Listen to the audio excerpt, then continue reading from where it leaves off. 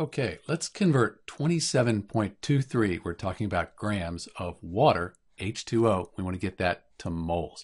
And this 27.23, that's just a number I made up for the problem. We're going to use this diagram here to help us convert from grams of water to moles. So we have grams. We're starting with grams, and we want to get to these moles here. So we want to get to moles. That means we'll divide by the molar mass, and that'll get us from grams to moles. So we have 27.23 grams of water.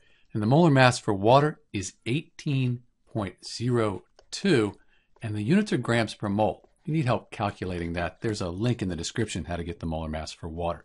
So we're just going to divide 27.23 by the molar mass of water.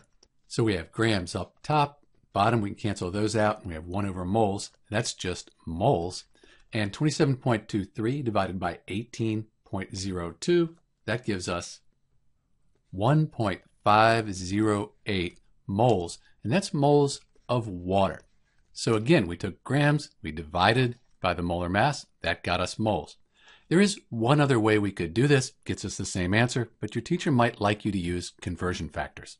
Let's do that. So we start out with our grams of water. We're going to multiply by a conversion factor. So we know we have grams here. We have to have grams on the bottom, so they'll cancel out. That means moles are on top. And we know that 1 mole of water is 18.02 grams. So we have grams on the top and bottom. That cancels out. We'll be left with moles. And again, 27.23 divided by 18.02 gives us the same answer we got earlier, and that is moles of H2O. So the mole map here, this is really a useful tool to help you remember how to convert from grams to moles, or moles to grams, or moles to liters for gases, or moles to particles if you need to do that.